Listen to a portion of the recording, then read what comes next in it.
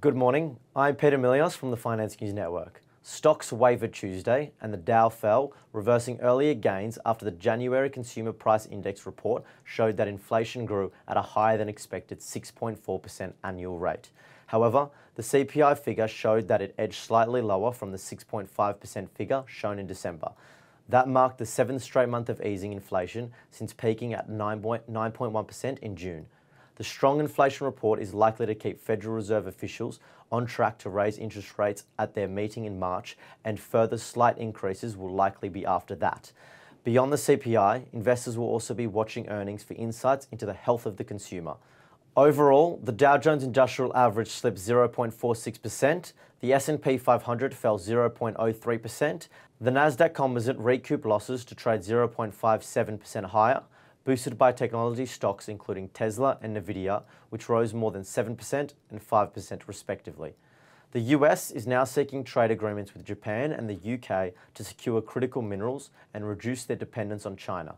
These deals are a part of President Biden's efforts to shift global supply chains, hedging against disruptions that would impact supply chains or create scarcities which may starve US or other friendly producers. The agreements may also provide incentives for the promotion of new electric vehicles. And in relation to EVs, Ford is set to cut 3,800 product development and administration jobs in Europe over the next 3 years. The company attributed the layoffs to the transition to a leaner structure as it focuses on producing electric vehicles. Ford states the overhaul will not impact the company's aim to offer an all-electric fleet by 2035 and expects production of its first European-built electric passenger vehicle to begin later this year. Overnight, the S&P 500 sectors were choppy. Consumer discretionary was the best performer, whilst real estate was the biggest laggard.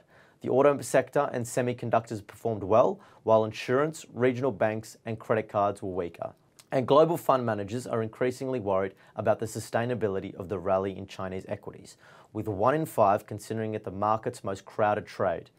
Although global fund managers' allocation to emerging market equities, including China, have risen for 3 months in a row, there are concerns about the fast-growing popularity of Chinese stocks, indicating that momentum could fade.